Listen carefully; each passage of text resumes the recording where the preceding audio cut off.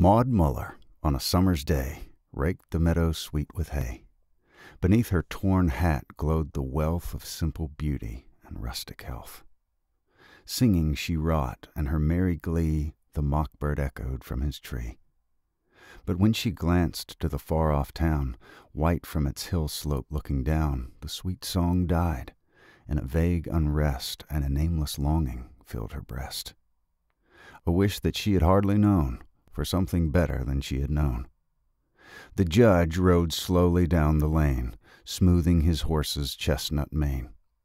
He drew his bridle in the shade of the apple trees to greet the maid, and ask a draught from the spring that flowed through the meadow across the road. She stooped where the cool spring bubbled up, and filled for him her small tin cup, and blushed as she gave it, looking down on her feet so bare and her tattered gown. "Thanks," said the judge, "a sweeter draught from a fairer hand was never quaffed." He spoke of the grass and flowers and trees, of the singing birds and the humming bees, then talked of the haying, and wondered whether the cloud in the west would bring foul weather. And Maud forgot her briar-torn gown and her graceful ankles bare and brown, and listened while a pleased surprise looked from her long-lashed hazel eyes. At last, like one who for delay seeks a vain excuse, he rode away. Maud Muller looked and sighed, "Ah me, that I the judge's bride might be. He would dress me up in silks so fine, and praise and toast me at his wine. My father should wear a broadcloth coat, my brother should sail a painted boat.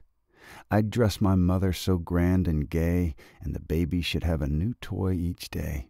And I'd feed the hungry and clothe the poor, and all should bless me who left our door." The judge looked back as he climbed the hill, and saw Maud Muller standing still. "A form more fair, a face more sweet, ne'er hath it been my lot to meet. And her modest answer and graceful air show her wise and good as she is fair. No doubtful balance of rights and wrongs, no weary lawyers with endless tongues, but low of cattle and song of birds, and health and quiet and loving words." But he thought of his sisters proud and cold, and his mother vain of her rank and gold. So, closing his heart, the judge rode on, and Maud was left in the field alone. But the lawyers smiled that afternoon, when he hummed in court an old love tune, and the young girl mused beside the well till the rain on the unranked clover fell. He wedded a wife of richest dower, who lived for fashion as he for power.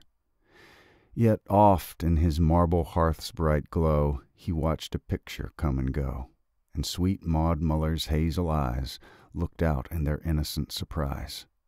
Oft when the wine in his glass was red, he longed for the wayside well instead, and closed his eyes on his garnished rooms to dream of meadows and clover blooms. And the proud man sighed with a secret pain, "Ah, that I were free again, free as when I rode that day where the barefoot maiden raked her hay.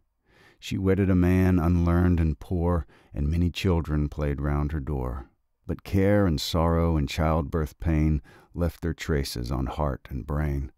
But oft when the summer sun shone hot on the new-mown hay in the meadow lot, and she heard the little spring brook fall over the roadside through the wall, in the shade of the apple tree again, she saw a rider draw his rein, and gazing down with timid grace, she felt his pleased eyes read her face. Sometimes her narrow kitchen walls stretched away into stately halls.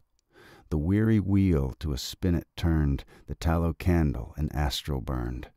And for him who sat by the chimney lug, dozing and grumbling o'er pipe and mug, a manly form at her side she saw. A joy was duty, and love was law. Then she took up her burden of life again, saying only, "It might have been." Alas for maiden, alas for judge, for rich repiner and household drudge. God pity them both, and pity us all, who vainly the dreams of youth recall.